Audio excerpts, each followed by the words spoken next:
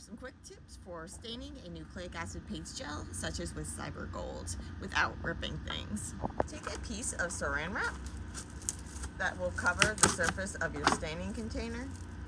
I like using a bigger container because it's easier to manipulate things, and since you're using the saran wrap, it'll still kind of concentrate your stain.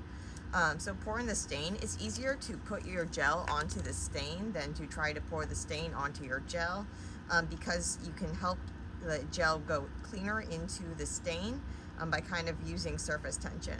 So when you take off your cassette, like, do it carefully so that it sticks to one side of the cassette.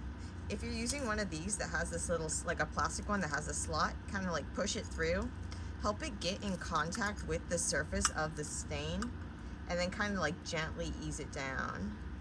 Make sure it's kind of like it's covered in the gel.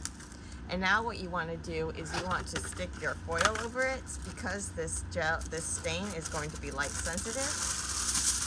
You're using a fluorescent stain, and so you want to stick foil over it, and then just go stick it on your shaker. And for the SYBR Gold, they say like 10 to 40 minutes, but really within a couple minutes you should be able to see things. You can leave it longer for greater sensitivity. But note that if you have a really low concentration of things, make sure you load a low volume of the ladder, because you don't want your ladder to like totally overshadow everything. Now when it comes to actually go stain your gel, all you have to do is you pull this off, and now you can transfer your gel onto your imager, and then you can take it directly from the imager onto your UV tray. And you can actually do the cutting. You have a saran wrap underneath. You can stick another piece just so you make sure that you're not cutting into the tray. And all of this you're able to do without having to actually manipulate the gel anymore, so you don't have to risk actually tearing it anymore.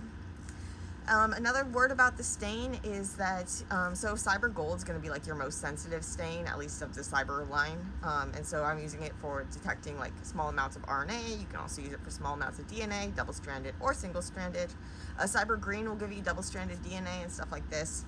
The tubes, the vials, what you can do is they're basically like, at least for the SYBR Gold, it's 10,000x. So what I do is I put 5 microliters into 50 milliliters of my TBE media. So I actually run in like 0.5 times TBE. And you can basically just either take it directly from the running buffer, or if you're trying to be cleaner, if you're actually trying to go purify things out, you can pour some fresh TBE in. Doesn't need to be exact in terms of the 10,000x, so I just estimate to the 50 mil line. Remember though, these lines aren't totally accurate, so don't rely on them in terms of actual measurements, but for this it really doesn't matter. But anyway, so for those 5 microliters, what you can do to make things handy so you don't have to keep freeze thawing that tube is, what you can do is you can make little aliquots, and so you can make and aliquot out like 5 microliter portions. This is where a multi-channel or a repeat pipetter comes in really, really handy. So just the first time you thaw the vial, because it can take a while, and just pipette out these 5 microliter portions and freeze them in little centrifuge tubes, those little tiny ones, in a vial, and then you don't have to keep freeze thawing it as much. Remember that when you're working with these stains, that you want to always keep everything covered with foil to prevent them from getting exhausted before they can get a chance to get excited by the light that you want them to get excited by, so that they'll give off light that you can see. Which is the basis of fluorescence. Also, if you're not trying to like purify the stuff out of it, so you're not worried about like cross-contamination, you can actually reuse the stain.